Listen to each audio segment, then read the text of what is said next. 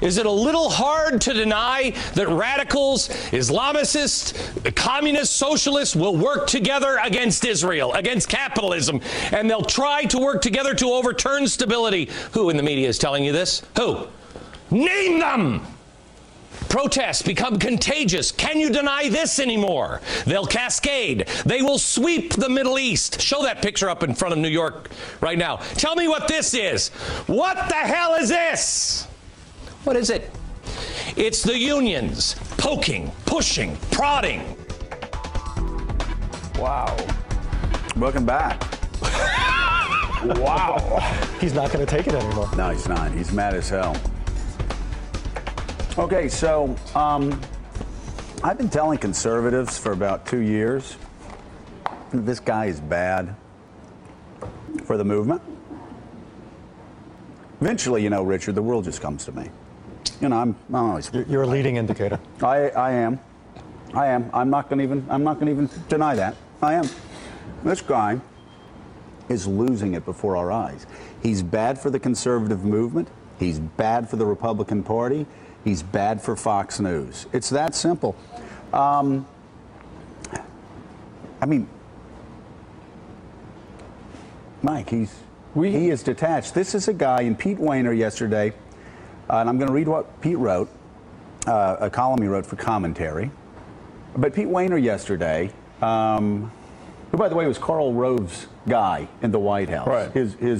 We'll say he was Rove's brain in the White House. Pete Wehner basically said enough. He is the most detached person on TV. He is hurting the conservative movement. He is now putting people on that are suggesting that Barack Obama is the Antichrist. This is not good for the Republican Party. This is not good for the conservative movement. This is not good, I will say again, even though Roger, we all know, we know Roger. Roger knows what the hell he's doing better than anybody else in cable news. Just look at the numbers. But even guys over at Fox News have to start thinking, this can't last. He's out of control. What did, have you got Wehner's statement? Yeah, let me read. Let me read. This is Pete Wehner. Pete Wehner was Karl Rove's guy.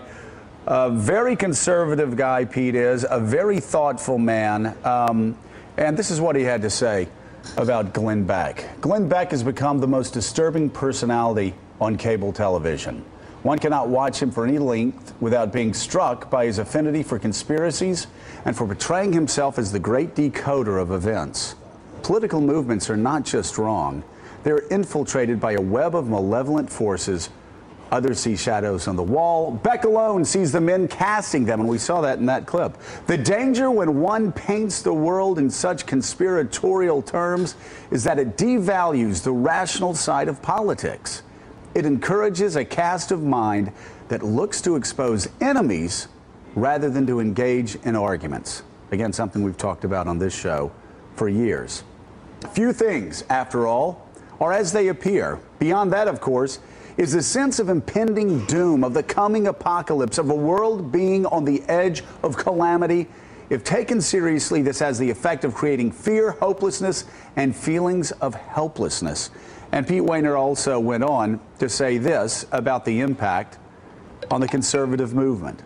What ought to worry conservatives in particular is that Beck not only has the unusual capacity to discredit virtually every cause he takes up, he also confirms the worst caricatures of the right.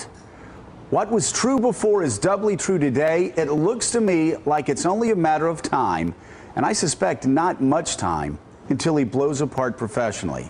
If and when that happens, one can only hope that conservatism as a movement will have created enough distance from Beck to mitigate the damage. And the damage is there. And we've talked about it on this show. Richard, when he called the president a racist.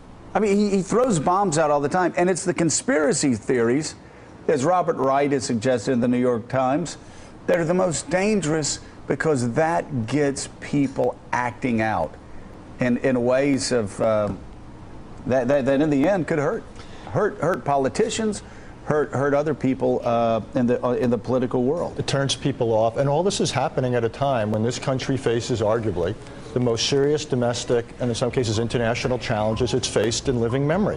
So the contrast between what we really need to be talking about and how we need to be talking about it and the sort of clip you just showed, that chasm is frightening for this country. It is not good. You know, one of the most enjoyable things I used to do covering campaigns was covering Pat's campaigns for president. Yeah. And Pat's a conservative. You'd go to his campaign rallies, you would always, there'd be some sense of joy in the air. There was no sense of conspiracy in the air. I'm wondering, Pat, you watched that clip with us. I found that deeply disturbing. I wonder what your reaction to it is. Well, I don't agree with what he was saying there, quite obviously. I don't think there's any parallel or direct link or connection between union demonstrators in Wisconsin or New York and what's going on in Tahrir Square and places like that. So I don't agree with that. But I do think there's no doubt that, you know, conservatives have a responsibility and a duty to make sure that certain people aren't representing us by what they say. But at the same time, there's another side, which is there's an awful lot of us, including this writer, who've been sort of read out of the responsible argument and said, well, don't listen to him. He's not the responsible right. Those of us at Commentary and the Weekly Standard are. So there are two sides to this thing, but I agree with you about that clip. It's disturbing. Hey, we'll be right back.